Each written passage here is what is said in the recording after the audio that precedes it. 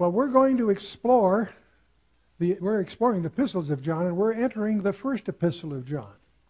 We did it backwards in the minds of many. We took the third and second epistles first, partly because they set the stage for what we call 1 John. 1 John is actually a sermon and sent to many churches. But the background that emerged from our previous studies I think is useful. So we did an inverse order, 3, 2, 1. But we're now entering a 5-week study of 1 John. And the early church in the first century was under attack from both the inside and the outside. So what's changed for us, right? It should not surprise us that the Holy Spirit has anticipated every conceivable form of attack in the Scripture. And every form of attack and diversion. And these 3 epistles are full of insights that are timely for each of us today, at the personal level as well as the corporate level. And this is going to climax here in what's called 1 John. And who is John? Well, he's the brother of James the Greater, and he was probably the younger of the sons of Zebedee and Salome, and he was born in Bethsaida. And his father was apparently a man of some wealth, because they had quite a business there. He doubtless trained in all that constituted the normal education of a Jewish youth. When he grew up, he followed the occupation of a fisherman with his family on the Sea of Galilee. So don't assume that a fisherman was some kind of illiterate, blue-collar type character. Many of them were probably, but John had the benefit of a education of a Jewish youth. And when John the Baptist, different John now, when John the Baptist began his ministry in the wilderness of Judea, John, with many of the others, gathered around him and was deeply influenced by John the Baptist's teaching. And there he heard the announcement. John the Baptist twice he introduced Jesus, "Behold the Lamb of God." That's a very Jewish title that he uses. And on the invitation of Jesus, John the Apostle, that would be the Apostle, became a disciple of John the Baptist. Well, he was, but now he became a disciple of Jesus, and he ranked among his followers for a time. He and his brother then returned to their former avocation, but it's not certain for how long. And so Jesus again called them, and now they left all and permanently joined the company of the disciples. There's sort of 2 callings here. One just to be a believer, but then being called to actually follow Christ full time is the second step here that's in view. And for their zeal and intensity of character, Jesus named both he and his brother with a nickname, Boanerges, which is sons of thunder. I'm always amused by that, because I remember as a kid in Sunday school with pictures and stuff, you always see John somehow portrayed in sort of feminine terms. And that's not scriptural. These are rough and ready guys. The sons of thunder was our Lord's own nickname for them. And this spirit of what the Jews would call chutzpah broke out on a number of occasions as you read the Gospels. You'll find that these guys are pretty gutsy guys. And so, now John attains insider status. He became one of the innermost circle. He was present at the raising of Jairus' daughter in Mark 5. He was present at the transfiguration in Matthew 17. He was in the inner group at Gethsemane in Matthew 26. And of course, he was one of 4. They had the 3 plus Andrew were treated an inside briefing on the Mount of Olives at night, which becomes the Olivet Discourse, as recorded in Matthew 24, and it's also recorded in Mark 13. So we'll be encountering that before the end of Mark. And he was called the disciple whom Jesus loved. That was a term that the Gospel uses of John. That's his way of not using his name in a sense. Now that final week of John's Gospel, it constitutes a major portion of John's Gospel, by the way, that last week of Christ's ministry. At the betrayal, he and Peter followed Christ afar off, while the others fled hastily. And at the trial, he followed Christ into the council chamber, which means he had some kind of political leverage there to even have access there. And he went from thence to the praetorium, and then to the place of crucifixion. That implied he had some kind of leverage here. And Mary, of course, was consigned to John's care at the cross. And of course, we dealt with that heavily when we went to John 2 for a number of reasons. We explored that in depth in our previous session. And to both John and Peter, Mary first conveyed tidings of the resurrection. That's Mary Magdalene, that is. And they were the first to go and see what her strange words meant. And that's where he found out that John could outrun Peter, right? So after the resurrection, he and Peter again returned to the Sea of Galilee, where the Lord revealed himself to them. And we find Peter and John frequently together. They apparently bonded, even though they had some interesting differences. And so it was they were good friends. John remained apparently in Jerusalem among the leadership. He apparently was not there, however, at the time of Paul's last visit. And his subsequent history is unrecorded. He appears to have retired in Ephesus, but at what time is a little unclear. And these 3 epistles are generally presumed to have been written from Ephesus. I personally don't share that view, don't have any evidence of it, but I think he was writing to Mary, who was at Ephesus. He was away from Ephesus when he wrote John 2. But that's really not material. He suffered under persecution and was banished to Patmos, as we all know, which led to the book of Revelation. And then he returned to Ephesus later, where he died. And there are those that believe he wrote his gospel at Ephesus after Patmos. That comes as a surprise to many. And there is some justification for that view. But in any case, this is probably about 80, 98, having outlived nearly all his friends and companions, and even more of his mature years. And there's some extra biblical evidence that he may have written his gospel after Patmos. So my friend Hal Lindsey has taken that view, and I don't know the full basis of it, but that apparently is a view he's being drawn to. Well, there are many interesting traditions regarding John's residence at Ephesus, but these can't claim the character of historical truth. There are stories about the unsuccessful attempts to boil him in oil, and there's all these crazy stories that in the early church that don't have any, they have no historical basis that we know of. Now, John wrote 5 books in the New Testament. The Gospel, the book of Revelation, of course, and these 3 epistles that we're studying. And most scholars assume that the epistle was written last, just before the close of the 1st century. I don't hold that view, but that's not material. And the distinctives of his gospel is that his purpose is clearly declared. It's not an unbiased historian's account. It's an editorial piece. He wrote these that you might believe that Jesus is the Christ. He has an agenda in his writings. And he does this also in his epistle 7 times, by the way. And the heptadic structure, the 7-fold structure, which is characteristic of the book of Revelation, is also very evident throughout his other writings. That may come as a surprise. It's obvious in Revelation. There's 7s and 7s and 7s of 7s. But in the gospel it's hidden, but it's there. And in the epistles you'll see it as we go through it here. In the book of Revelation, of course, its heptadic structure is very obvious, and we won't take time to get into that here. There's some interesting designations that haunt me. I have to point. The term friend is the term used of Abraham. He was a friend of God. And it occurs in Genesis 18. Shall I hide from him the thing which I am to do? The concept of friendship is related by God himself to the letting him in on what's coming. That's part of friendship here. The disciples, Jesus said to his disciples, now you're my friends, and that leads to chapters 14 and 15 of the Upper Room Discourse. They're no longer his servants, his friends, and he then deigns to tell them what's coming. So that linkage is there. The word beloved is the same thing exaggerated. Daniel is called the beloved prophet of the Old Testament, and of course Daniel has the apocalyptic visions that characterize the last 6 chapters of the 12-chapter book of Daniel. John is called the beloved disciple. We all know that, but it has occurred to you that he too is the one that authored the apocalypse of the New Testament. So I think there's an interesting linkage there that is fruitful. But the writings of John, the Gospel of John, of course, has its distinctives. The book of Revelation has its heptadic structure. The epistles of John, 3rd, 2nd, and 1st. We have studied the first 2, Gaius and the Elect Lady. But we did that partly to set the stage for 1 John, as it's called, which is written not to a specific church, but to the church at large. And so it's really more of a sermon than a letter in that sense. Now, the general background, he had insider status we talked about, and I think this is the consignment of Mary at the cross. We mentioned that before, the final week, the later years. Okay. And Ephesus, of course, is the scene of his final retirement. But in John's writings, let's understand when he wrote his gospel, he explained why he wrote it. He says, many other signs truly did Jesus in the presence of his disciples, which are not written in this book. But these are written that ye might believe that Jesus is the Christ, the Son of God, and that believing ye might have life through his name.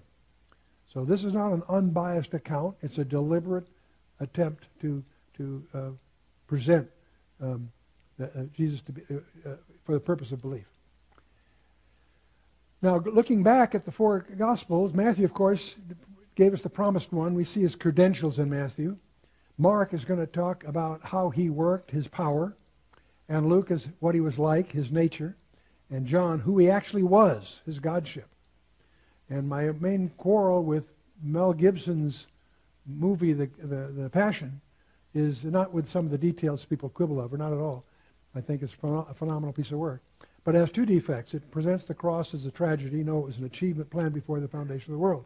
But the real thing, it didn't communicate who Jesus is, his godship. And that's the critical thing that John deals with in his gospel, of course, but and in the book of Revelation as a climax. But even in these letters, we're going to see that come through. And I think it's useful for us to have in perspective the four Gospels. Matthew presents Jesus, the Lion of the tribe of Judah, the Messiah. Mark, the suffering servant. Luke, the Son of Man, he's a doctor. And John, the Son of God. And the genealogies in those support the main theme. Matthew takes the legal one, as a Jew would, from Abraham. Mark does not have a genealogy. Luke has a genealogy. It starts with the first man, with Adam, all the way through Mary. And then John deals with the genealogy of the pre-existent one in the first three verses. We'll be looking at that a little bit here. Matthew focuses on what Jesus actually said. Mark, what he actually did. Luke gives us a glimpse of how he felt. And John, who he was. And so Matthew wrote to the Jew.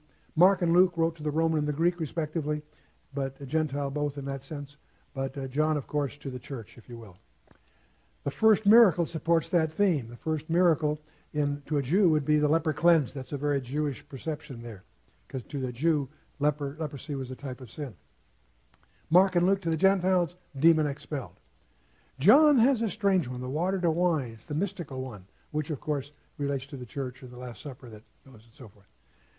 Matthew ends with the resurrection, Mark with the ascension. Luke ends with the promise of the Holy Spirit, setting the stage for his sequel, called Luke Volume 2, or commonly called the Book of Acts.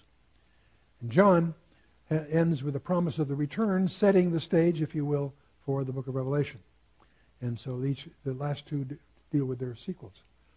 And when you camp these four signs, the lion, the ox, the man, and the eagle, we notice that they seem to comply with those four Gospels. That's been recognized even by the early church in many ways.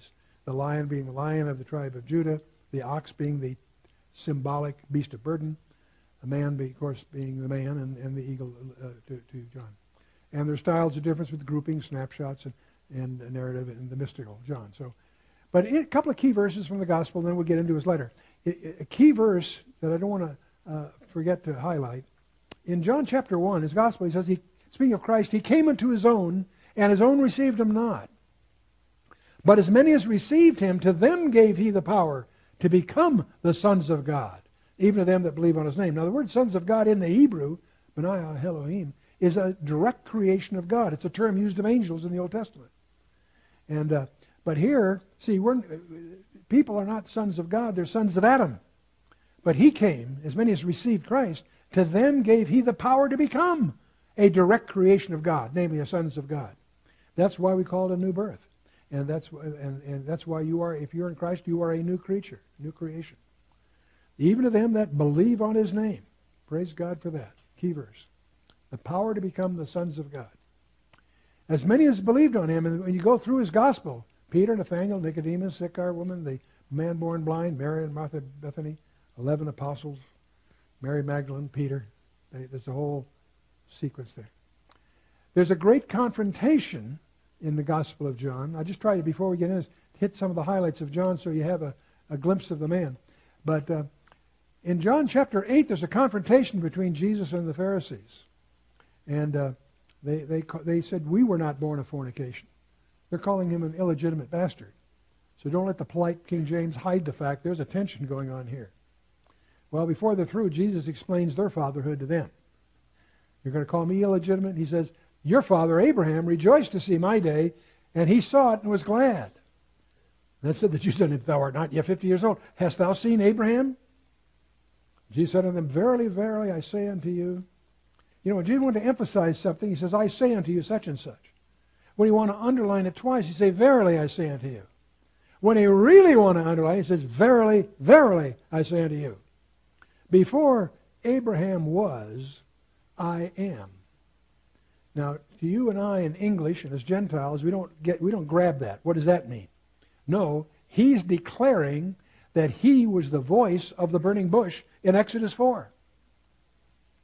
You and I missed the point. They didn't. Whenever you and I as Gentile readers run the risk of missing a point, the Pharisees come to our rescue. Because every time they get upset, they underline it in a way that we can relate to. See the next verse. Then they took up stones to cast at him. Why? Because he claimed to be the voice of the burning bush. He claimed to be God. And I'll come back to that in a minute. And they took stones to cast at him. But Jesus hid himself and went out of the temple, going through the midst of them, and so passed by. That explains exactly what happened. I have no idea how he got out of there. But he slipped through, right? Okay. Knowing how angry they were, that was a non-trivial thing, but there it is. I am that I am, is what God said in Exodus chapter 3, verse 14. And Jesus is going to make 7 I am statements in the Gospel of John. I am the bread of life in chapter 6. I am the light of the world in chapter 8. I am the door of the sheep in chapter 10. I am the good shepherd in chapter 10. I am the resurrection and the life in chapter 11. I am the way, the truth, and life, of course, in chapter 14. We've all memorized that verse. And I am the true vine, chapter 15. There are 7 miracles, 7 discourses, 7 I am statements that make up the structure of the Gospel of John. You miss that reading it because it goes so smoothly. You're not sensitive to its architecture. But the heptadic structure is there, nevertheless. He's the pre-existent one. How does the Gospel open up? In the beginning was the Word was with God, the Word was God. The same was in the beginning with God. Well, this means he was God. No, he was also beside himself, if I can be a little flippant here. No, that's the trilogy is evident there. All things were made by him, and without him was not anything made that was made. But his title, all through John, is the Word of God. That is a title that John uses again and again and again, so be sensitive to that.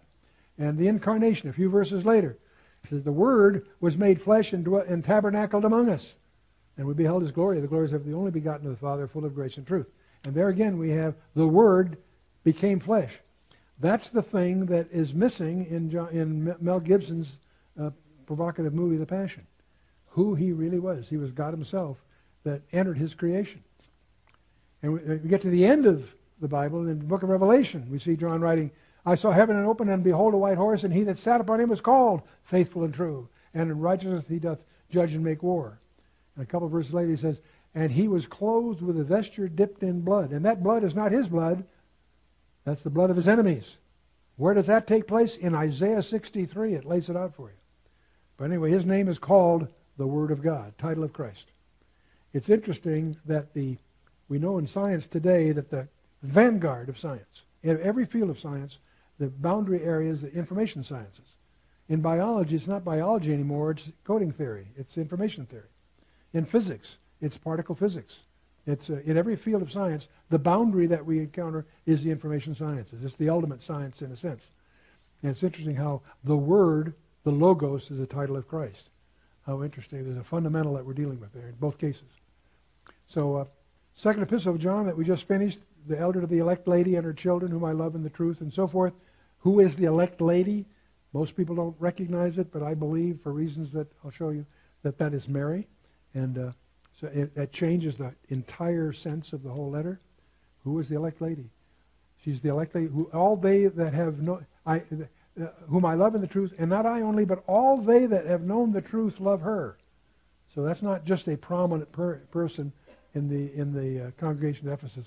She's the most elect of all women, and Jesus consigned her to John the Apostle, not his blood brothers and sisters, whom I love in the truth, also that have known the truth, which we had from the beginning. By the way, she also had a sister, which is referenced in the letter.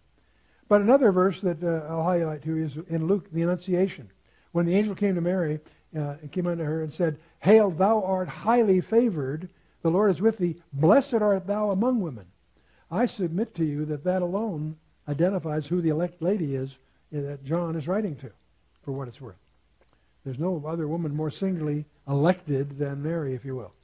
And not only that, she was specifically consigned to John's care, so it's natural that he would write her an intimate, private, personal letter of encouragement and also exhortation.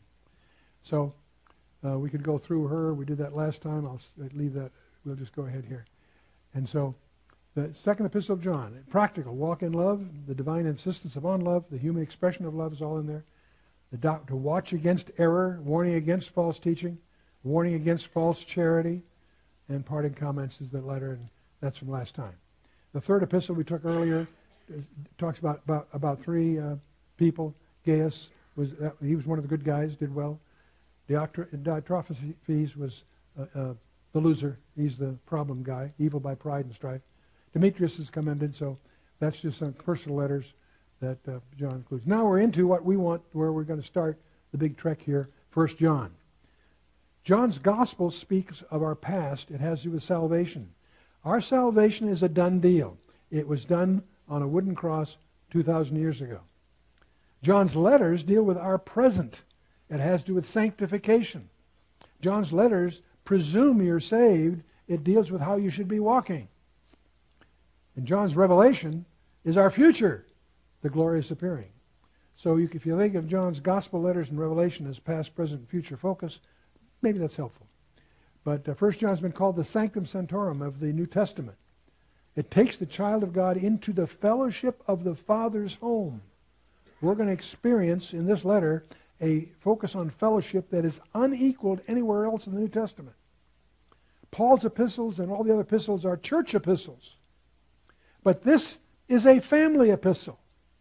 And it may prove more important to the individual believer than all the church epistles.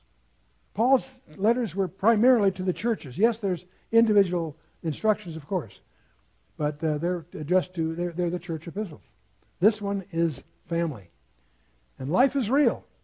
And it's a battleground, not a playground. And that's what John is going to be dealing with. This is one of the sons of thunder writing you his letter. This isn't some namby-pamby preacher. This is the son of thunder, if you will. And if a person is wrong about Jesus Christ, he's wrong about God. And if he's wrong about God, he's wrong about everything else. That's basically John's logic in this letter. Now there's 7 contrasts of truth and error in this letter. I want you to start noticing the 7s. The light versus the darkness. The Father versus the world. Christ versus the Antichrist, chapter 2. Good works versus evil works in chapter 2. The Holy Spirit versus error in chapter 4. Love versus pious pretense in chapter 4. The God-born versus all the others in chapter 5. But again, it's 7-fold contrasts we're going to discover as we proceed through this letter. There are going to be 7 tests we're going to look at. The tests of our profession in chapter 1 and 2. Tests of our desire in chapter 2. Tests of doctrine will be called for in chapter 2. Tests of conduct in chapter 2 and 3. Tests of discernment in chapter 4. Tests of motive in chapter 4. And of new birth in chapter 5. This is not a introductory course for new believers just getting started. This is heavy stuff. This is serious stuff. So be ready to go deeply into John's narrative here. The heptadic structure, we have 7 traits of the born again. We have 7 reasons why this epistle is written. We have 7 tests of the Christian's genuineness, 7 tests of honesty and reality. We're going to also encounter 6 liars, not 7, 6. And because lion isn't finished, there's still more lion coming, right? Anyway, so those are just to give you a feeling. Be sensitive. Don't make a big thing of it. Be sensitive to the fact that there is architecture here. The Holy Spirit's got his fingerprints all over this thing. The 6 liars. We say that we have fellowship with him and walk in darkness. We lie and do not practice truth, he tells us in this first chapter. If we say that we have not sinned and we make him a liar and his truth is not in us. Second time we get the liar there. Third one, he saith, I know him and keepeth not his commandments. He is a liar and the truth is not in him. Ouch. Some of these hurt, don't they? But it continues. Who is a liar but he that denieth that Jesus is the Christ? He is the Antichrist and denieth the Father and the Son. If a man say, I love God and hateth his brother, he is a liar. For he that loveth not his brother whom he hath seen, how can he love God whom he hath not seen? Ouch, these things are, these aren't comfortable questions.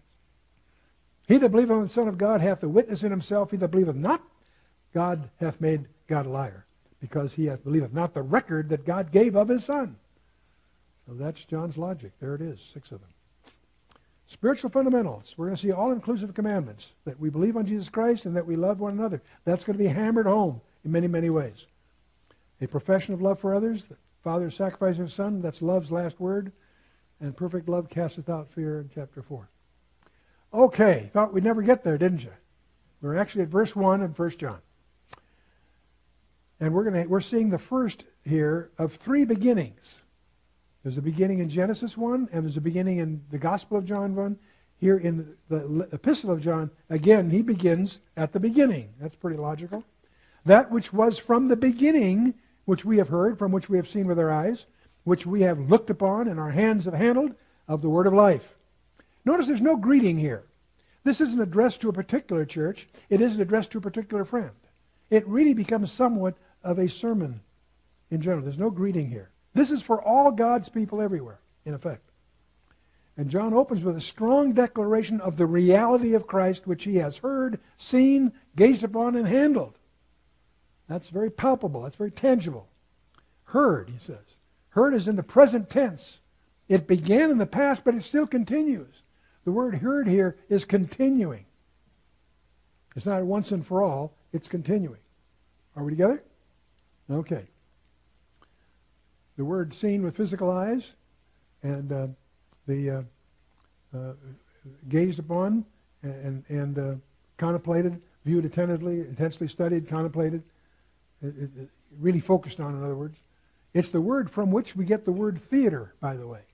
In other words, commanding your attention.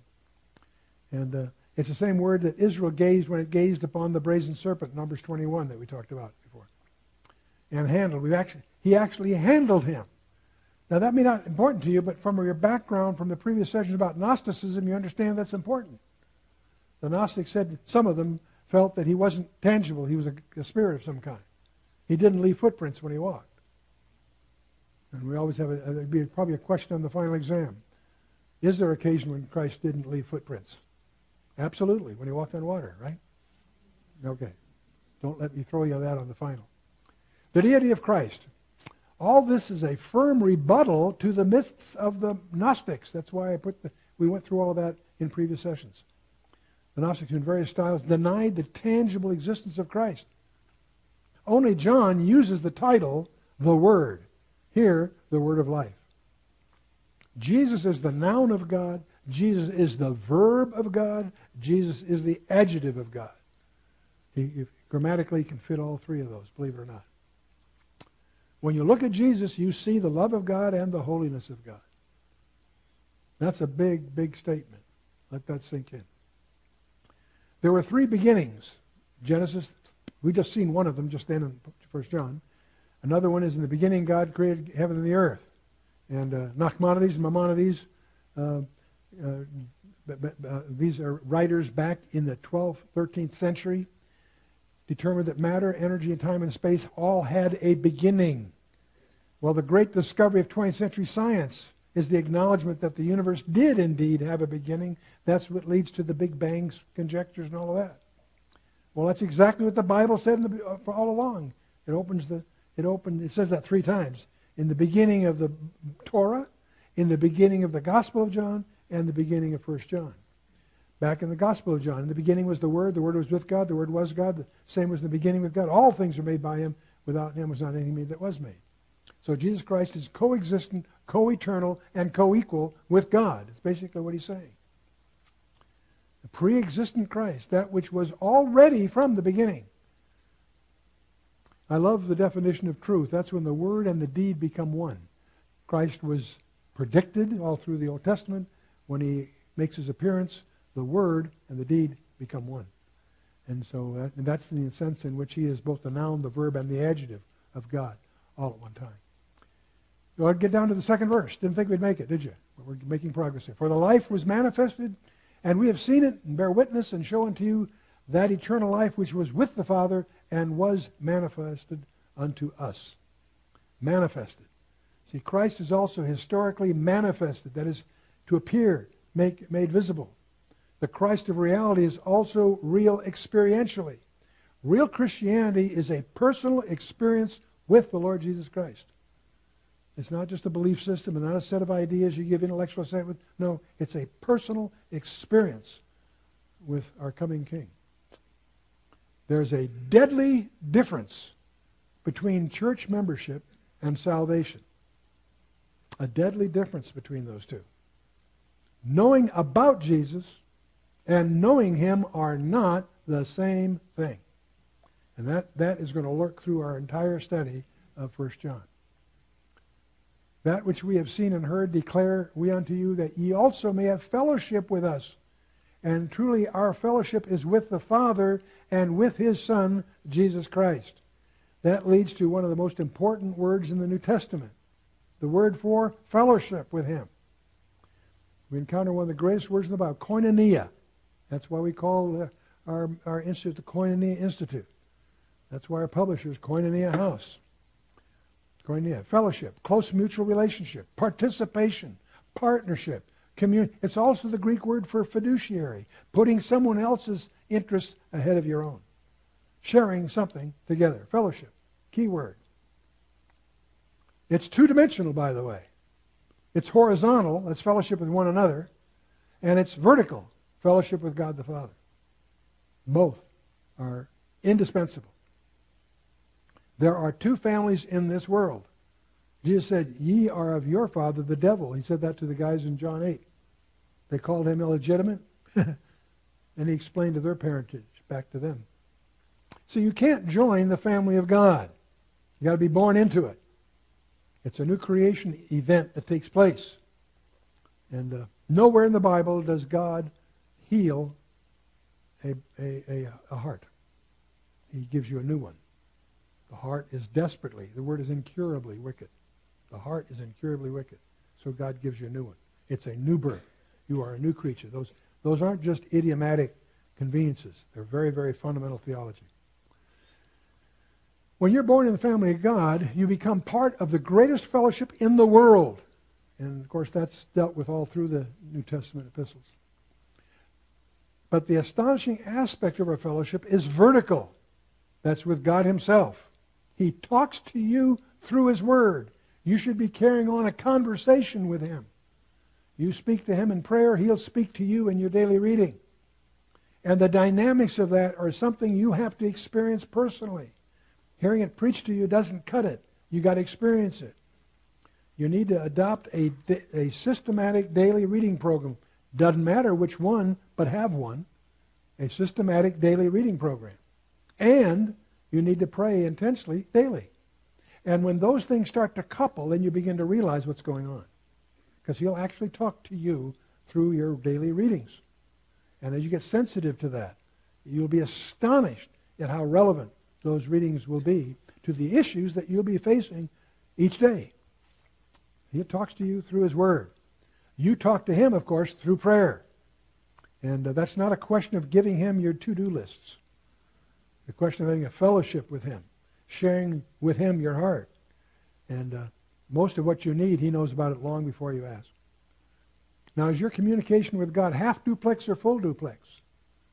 Half duplex is I talk and then you, like if you're on the radio and you say over, it's the other guy's turn. He talks to you. That's half duplex.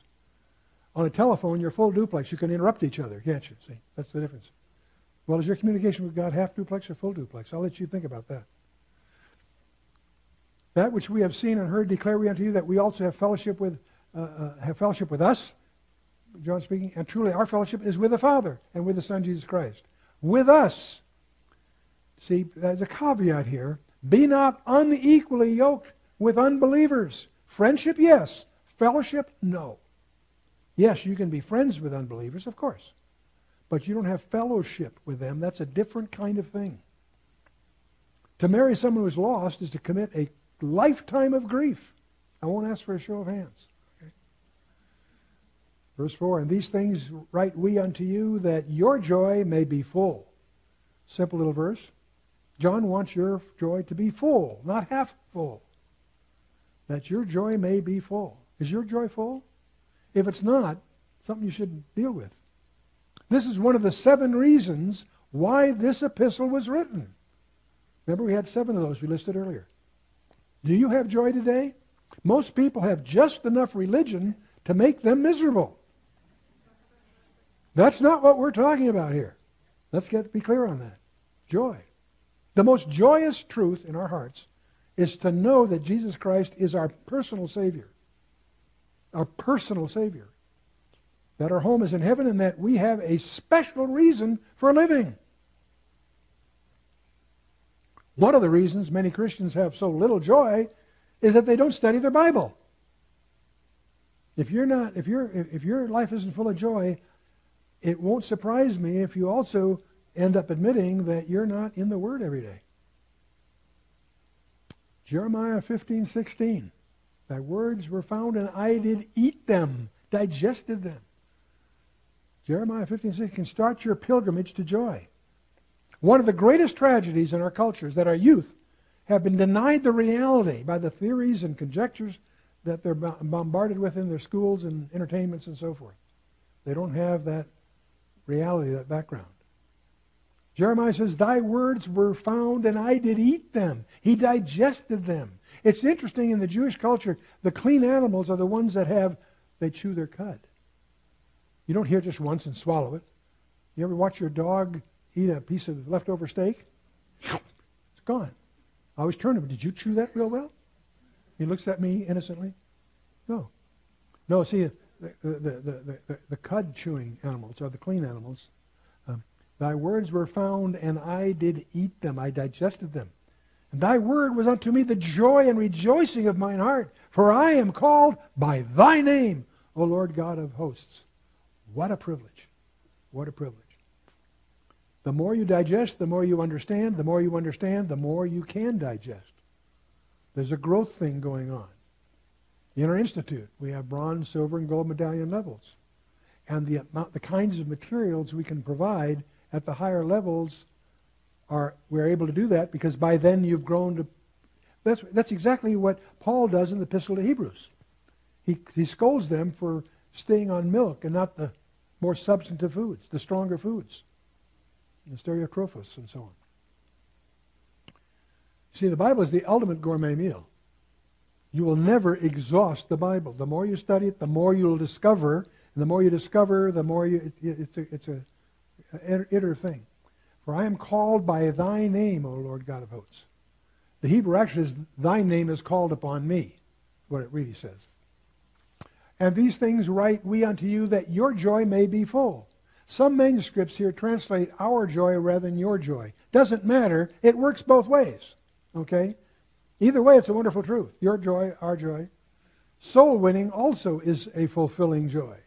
What joy you have when somebody else's destiny and eternity is changed because of your witness to them. Wow. What a thrill that is, as you really understand what's going on there. My wife and I are getting letters from all over the world with our book, The Kingdom, the Power, and the Glory. And it's staggering to find the kinds of letters where people describe that their lives are fundamentally changing because of that book, because of what it draws them into. Praise God. Ye are our joy and glory, Paul says in 1 Thessalonians. This then is the message which we have heard of him and declare unto you that God is light, and in him is no darkness at all. Wow, God is light. That was the first quote of God in the Bible, isn't it? Let light be is what it actually says. But that's also the basis of our fellowship. We need to understand his terms for fellowship. We're going to later discover that God is also love. That's the basis of our sonship. God is light. The Lord is my light and my salvation, the psalmist tells us. God dwells in unapproachable light. Wow. 1 Timothy 6, and all through the Torah, of course. Let light be is God's first quote in the Torah. The Shekinah, the Holy Spirit glory, was a cloud of light at night, smoke by day. Light also represents knowledge. And the information sciences we have recently discovered there are fundamental the fundamental behind everything, from particle physics and the DNA to the cosmos itself, the information sciences. Light is still the fundamental paradox in physics. Is it a light? Is it a particle? It's only a particle when you're looking at it. Really? Yeah. Anyway, verse 3 of Hebrews, through faith we understand that the worlds were framed by the Word of God so that things which are seen were not made of things which do appear. Wow. How interesting. It's exactly what Scientific American quoted in the June 2005 issue. An article. It says if the constants of science are changing, and they apparently are, then that implies that our reality is but a shadow of a larger reality. Well, that's what the Bible's been saying all along. They were not made of things which do appear. And the very particles, subatomic particles of which things are made, are smaller than the wavelengths of light themselves. And Psalm 19 deals with that on the cosmic. The heavens declare the glory of God, and the firmament shows His handiwork, and so on. So, morally, light represents His holiness. Why? Because light reveals. Light reveals. There is no darkness in God. You know, in the Greek it's a double negative, but in English a double negative is a bad grammar. In Greek, a double negative is a way of emphasis. The grammar is a different construction there. There is not no darkness in God, is what the Greek says. And in the Greek, that's emphatic.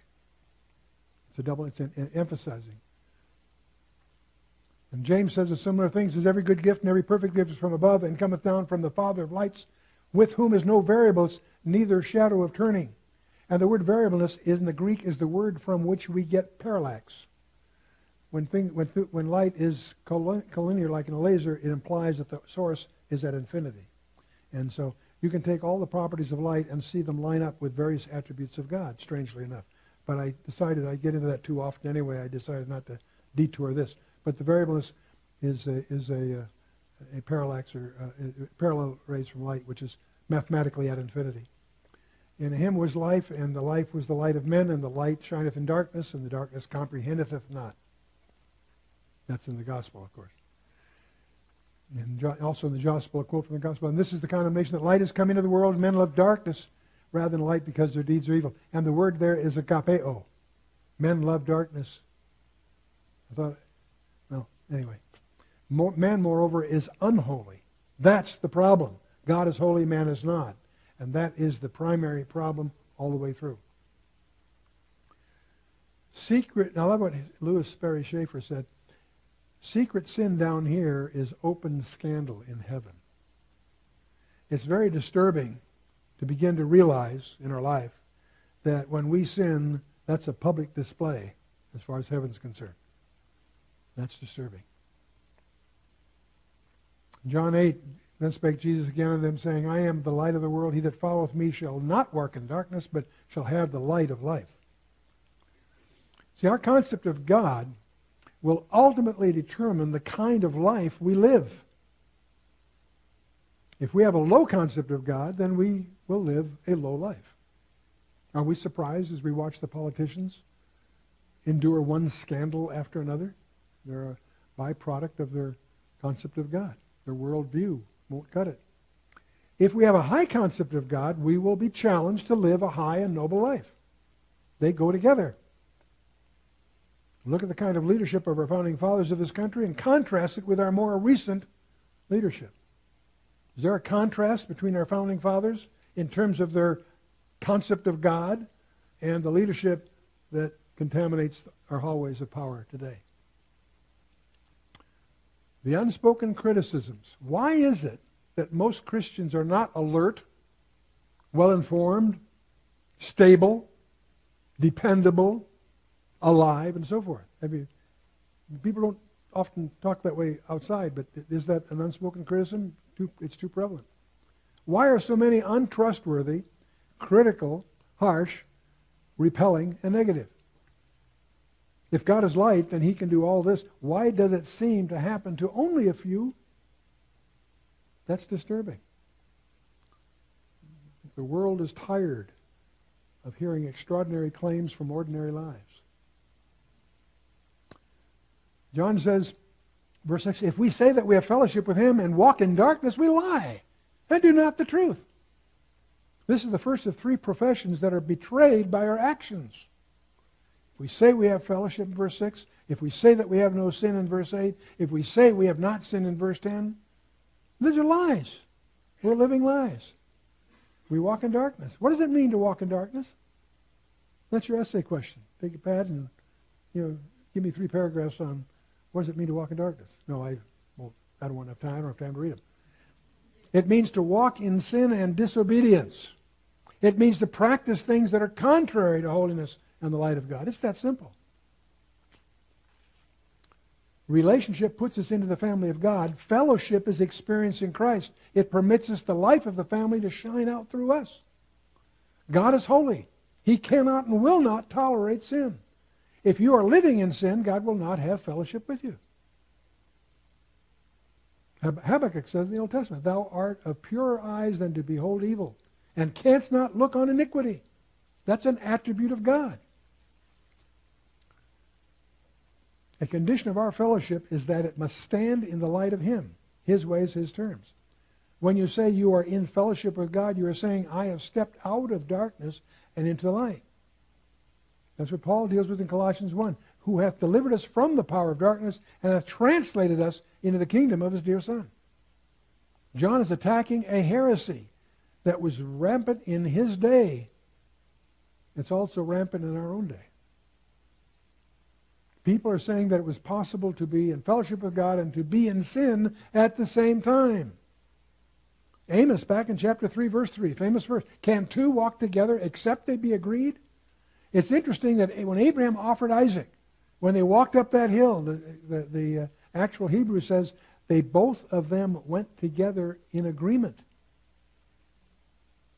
Isaac was probably about 30 at the time. He wasn't the little 12-year-old boy you see pictured in the comic books. And he went knowingly.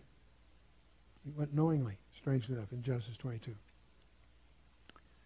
John is saying that if we claim that we are walking in fellowship while walking in darkness, we're living a lie. Among other things, we misrepresent our Lord. And we also misdirect the lost. Wow. What responsibilities we have when we cause others to stumble. Darkness. Most of us assume that darkness is simply the absence of light. That's not quite an accurate picture. Because in Genesis, the 4th verse of Genesis chapter 1, God divided the light from the darkness. The chosek, there's a very different kind of darkness he's dealing with there, not just the absence of light, something more sinister. There are such things as black holes, dense concentrations from which no light can escape. So light and darkness is not simply the absence of light. It's not that simple, even in physics. Darkness attracts darkness. And wallowing in it long enough can make escape virtually impossible. Fortunately, the word virtually is there. So how do you turn off the light if you're walking light? How do you turn it off? How do you go about it? Suppose you go at it. Well, you do it by skipping church. Not meeting, neglecting to meet together. That's one way to start. By stopping your daily scriptural reading. If you're not reading the Bible every day, you're going to die of malnourishment. No, I shouldn't say die. You should suffer from malnourishment. Failing to spend time with Him. We learn of Him through the Word. We gain our relationship with Him in our devotional life. You learn through the Word. You grow in a relationship with Him in your devotional life. That should be part of your spiritual nutrition. Part of your spiritual hygiene. Failing to take frequent spiritual bearings. From time to time, take bearings on your life. How are you doing? You're going to be confronted with a report card before the Bema seat. Why don't you take a glimpse and make a guess of where it stands now and see what you can do to improve it. Failing to correct the dead reckoning with periodic reliable bearings. In navigation, you dead reckon, take a certain speed, a certain course. But from time to time, you've got to get a confirming fix because you could be drifting and not know it. You need to correct your dead reckoning with periodic reliable bearings to account for drift. How do you turn off the light? Well, denial also works. Pretending everything's okay. That's presumptuous and self-deceiving, of course. I don't recommend it. John says, but if we walk in the light as He is in the light, we have fellowship one with another, and the blood of Jesus Christ, His Son, cleanses us from all sin. If I'm going to walk in the light, it means to hide nothing. If I'm going to walk with God, I'm going to have to know His likes and dislikes. It's His call. I don't make the rules. He does. My challenge is to understand his buying habits.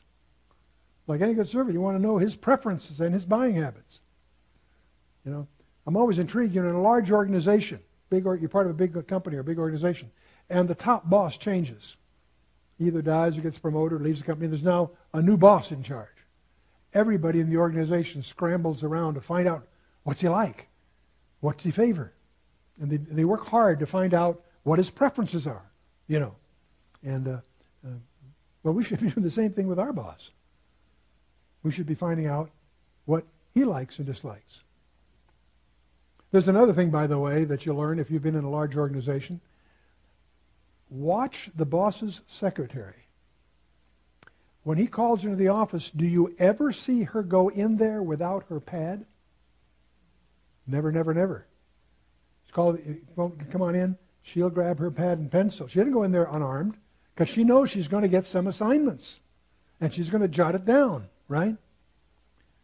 When you have your appointment with the Lord in prayer, do you have a pad alongside to jot down the assignments he's going to give you? Why not? Do you take them seriously or not?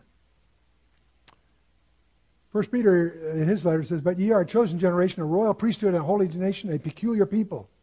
Well, I think we agree with the peculiar people part of it.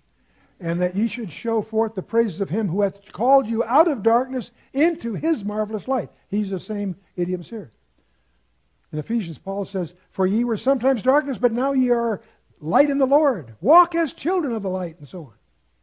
See, there is a difference between profession and practice. We need to walk the talk. That's what John is focusing on. The cleansing blood. Without the shedding of blood, there is no remission. That's all through the Old Testament. That was the huge problem of Judaism after the temple fell in 70 AD. They had no place to shed blood. Without the shedding of blood, there's no remission. There's no temple. There's no shedding. They had to redefine Judaism in the Council of Yamnia. And that's what led to the Talmudic Judaism we see today. Relatively little compliance to Mosaic Judaism of the Bible. Now, by the way, this was taught very, very early in the book of Genesis. God took away their skins of fig leaves and gave them coats of skins of animals. Why? Because they're more durable? No. He's teaching them by the shedding of innocent blood they would be covered. By the shedding of innocent blood. Without the shedding of blood, there's no remission. See, the blood is peace-giving, Paul tells us in Colossians 1. It's conscience purging, Paul tells us in Hebrews 9. It's prevailing. It's cleansing. And we're going to go into that here shortly, how it goes on cleansing. So in addition to the once and for all redemptive act for all time and eternity at the cross, blood is cleansing. If we say that we have fellowship with him and walk in darkness, we lie and do not the truth. But if we walk in the light as he is in the light, we have fellowship one with another, and the blood of Jesus Christ, his Son, cleanses us from all sin. Wow, that's pretty exciting. That's great stuff. If we say that we have no sin, we deceive ourselves, and the truth is not in us. See, it's essential to note the difference between sin singular and sins plural. Here in verse 8, it is singular. The genetic defect that is the root of our problem. Sin that is in man, sin is that in man, which makes him want to play God on every occasion. We want the world to revolve around us. It is our innate self-centeredness, sometimes called pride, selfishness, self-will, what have you. In verse 9 that's going to follow here, it will be in the plural, the specific fruits of this root problem. He that covereth his sins, in Proverbs 28:13, shall not prosper. Therein it's plural. Let's not quibble about what is a sin. God has made it clear. Our reinterpretations notwithstanding. So what should we do with them? And the next verse is your memory verse for the chapter. You're going to get introduced to the Christian's bar of soap. 1 John 1:9. Precious, precious verse. I use it daily. I have to use it daily. If we confess our sins, he is faithful and just to forgive us our sins and to cleanse us from most of our unrighteousness. No, all, yes. All are. You know, that's a precious verse for a lot of reasons. If we confess, we've got to claim ownership. No excuses. No excuses. The word is confess, homologeo, to say the same. It means to say the same thing. We need to say it the way he would say it. We are to say the same thing that God says. In other words, we need to take his point of view. What's his point of view about subject X? That's what we mean by confession. We confess our sins. We need to acknowledge our ownership of our sin. We need to commit to forsake it. We don't only confess it, we own it, and we also commit to get rid of it, to put it behind us, to shed the baggage of that commitment. But let's not be general or include conditionals like if we have and all that. Let's be specific and admit the ownership to the entire list. And it may take time. We may need to pray some time and spare because we may have quite a list to go through. And let's include forsaking in our prognosis and commitment. The word forsaking is an essential connector with confession. Repentance involves more than regret. It includes a commitment to turning from our sin. And here's the great part of this whole thing. It's not my faithfulness that has anything to do with this. I love this part. What a relief. See, if we confess our sins, if we own it, forsake it, great. It's his faithfulness that's operative here. He is faithful and just. Wow. It's his faithfulness that's the key to the whole thing. Forgiveness, that's judicial. And cleansing, that's hygienic.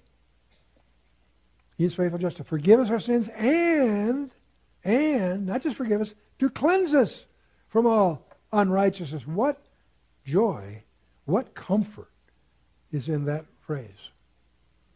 Yes, you'll forgive us our sins, that's judicial. I'm glad, great. That enters the log, the logbook properly, great. Oh, and to cleanse us from all unrighteousness. See, that's more than judicial, that's hygienic. Praise God. Christian's bar of soap. 1 John 1:9. That's your memory assignment. If we confess our sins, he is faithful and just to forgive us our sins and to cleanse us from all unrighteousness. Praise God. If we say that we have not sinned, we make him a liar, and his word is not in us. It's remarkable to discover how many false cults deny the reality of the existence of sin. They say sin doesn't exist. Christian Science and so forth. Christian Science, Unity School of Christianity, the religious science, all these groups deny the existence of sin. It's also a prominent feature of non-Christian religions such as Theosophy, Hinduism, and Buddhism. They all teach that sin does not really exist. Even the field of psychology, they acknowledge that guilt is the core of most mental illness and such. They can only treat the symptom, not the cause. They can try to treat the guilt. The source of that is the sin. They have no answer to the sin. That's why psychology is doomed to failure. For a lot of reasons. It attempts to infer the external behavior of an infinite state machine from its external behavior. You can't do that. The only way you can infer its internal behavior is by having a designer's manual. In a computer or in a human being. Either way. Sin is the cause, guilt is the symptom. Sin is the cause, guilt is but a system. Well, here is your escape hatch. We've talked about your bar of soap. 1 Corinthians 10:13. I had to tag this in here. There hath no temptation taken you, but such as is common to man. But God is faithful, who will not suffer you to be tempted above that ye are able, but will with the temptation also make a way to escape, that ye may be able to bear it. Praise God for that. What a critical resource to add to your memory verse. 1 Corinthians 10:13. Are you making God a liar? Be careful about that one. The practical application of all this is simple and direct. Go to him and talk with him as you do as no one else. Tell him your problems. Tell him your sins. Be specific. Be specific. Tell him your weaknesses. I said weakness, but I had to correct the slide. I think it's a plural. Lay it all out on the line. Ask him to forgive, to cleanse, strengthen, and be serious about it. Whenever we sin, we have an accuser, a prosecuting attorney, who demands the death penalty because of our sin. Ooh. Okay. Now, 1 John chapter 2 says we have an advocate to plead our case. We're going to review that. We know we have an accuser. Let's take a look at our advocate next time. So I want you to read the epistle of 1 John. It's only 5 chapters. But study carefully the first 14 verses of chapter 2 for next time. So you're getting off easy. You've got half a chapter coming next time. And that's the only time I'm going to do that. Okay? So sin need not reign anymore. Sin need not reign anymore. It ain't going to rain no more. But that's R-E-I-G-N anymore. So study chapter 2. And let's stand for a closing word of prayer.